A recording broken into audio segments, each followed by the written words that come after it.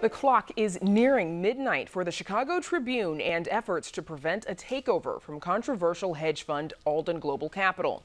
But Chicago Tonight has learned that there are still active talks behind the scenes to come up with a bid that could derail the proposed deal. Many current and former Tribune reporters say they believe that could be the only chance the city has to save the paper. Paris Schutz has the latest on this. In Paris, there is a potential new buyer for the Chicago Tribune. Well, not exactly yet, Brandis. What we're told is there are still active talks behind the scenes, discussions to come up with a plan to prevent what you said, Alden Global Capital, from a full takeover of Trib Publishing. And sources confirm to WTTW News that representatives of some of the city's most noteworthy philanthropic organizations have stepped up in these latest discussions. Now, those organizations include the MacArthur Foundation, that's known for doling out the Genius Grant every year, worth more than $600,000 to the recipients. And it says it manages about $7 billion in philanthropic investments around the world. Also, the Pritzker Traubert Foundation, co-founded by Chicagoans Penny Pritzker and Brian Traubert. Notably, they are the sister and brother-in-law of Illinois Governor J.B. Pritzker, and that organization is known for doling out the $10 million Chicago Prize, among other things, to help spur development in disadvantaged communities.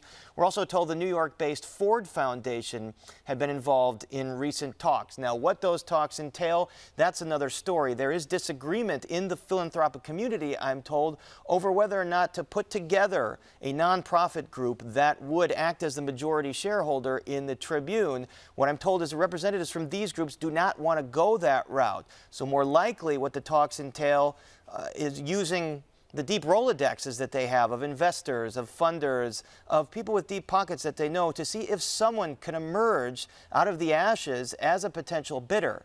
Now, the leader of any potential rival bid for the Chicago Tribune is Stuart Bainum. He is a Maryland-based hotel magnate, the chief of Choice Hotels out there. He successfully just put together a nonprofit that bought the Baltimore Sun. Now, he recently had a $680 million deal on the table with his co-investor, a billionaire Swiss named Hans-Jörg Wyss. Now, that deal would have beaten out the $633 million, or it was worth more, obviously, than the $633 million deal that Alden has proposed. But that deal fell apart when Wyss pulled out last week.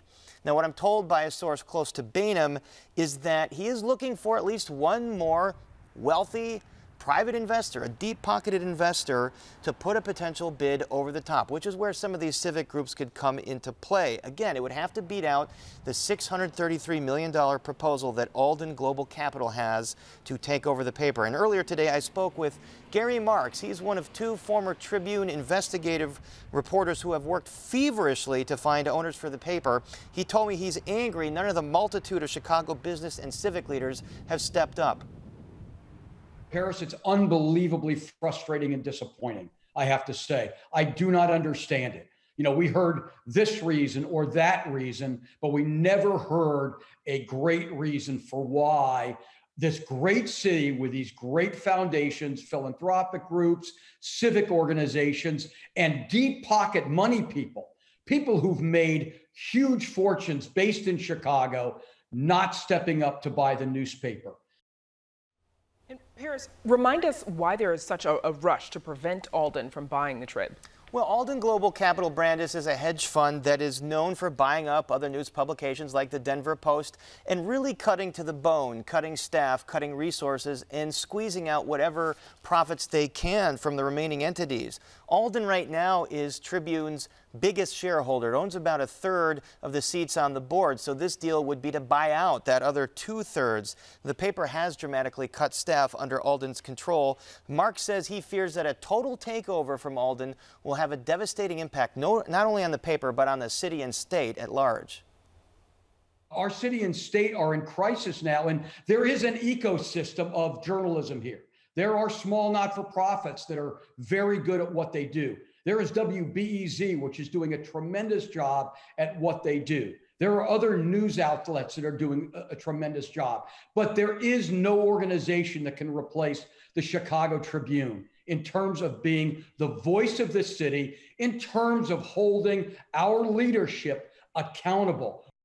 The Tribune Publishing Board is expected to vote on a deal May 21st. It is supposed to be imminent because there is no other deal unless an 11th hour deal comes through. Now, in the last 20 minutes, we got a statement from the spokesperson for the MacArthur Foundation saying, quote, "We are not in talks to buy the Chicago Tribune or the Tribune Company. As a longtime funder of independent journalism and media, we care about news and information and are working to strengthen American democracy by ensuring people remain informed and engaged."